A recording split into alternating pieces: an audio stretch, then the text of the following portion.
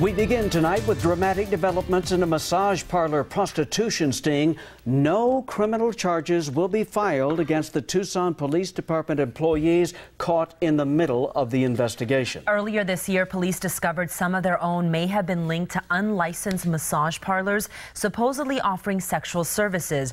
Pima County Attorney's Office releasing new information about the case. 9 News Side's Whitney Clark has been following the story. She joins us live in the newsroom. Whitney, what did investigators find? Good evening, Guy and Stella. Well, this is the letter we received today from the Pima County Attorney's Office. It says while there was some evidence Tucson Police employees attempted to make appointments at the parlors, they can't prove they ever intended to engage in sexual acts.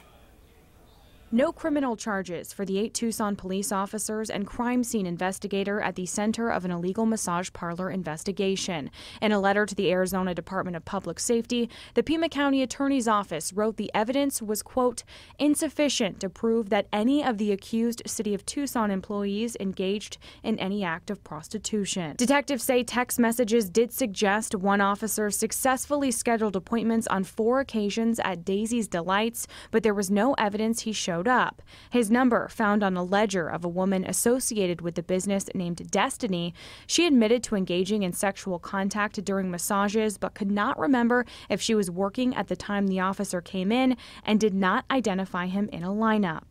Another officer scheduled an appointment via text message with someone named Marcella. Investigators interviewed her, and she indicated she never engaged in sexual contact during her massages. None of the massage parlor employees were able to identify any of the TPD employees in a lineup.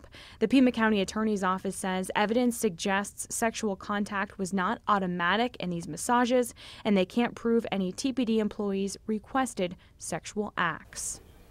The 9 TPD employees invoked their right to remain silent and did not submit an interview in the investigation by DPS. Earlier this year, the police department fired 4 officers and 1 crime scene investigator. 2 others resigned. From the newsroom, Whitney Clark, KGUN-9 on your side.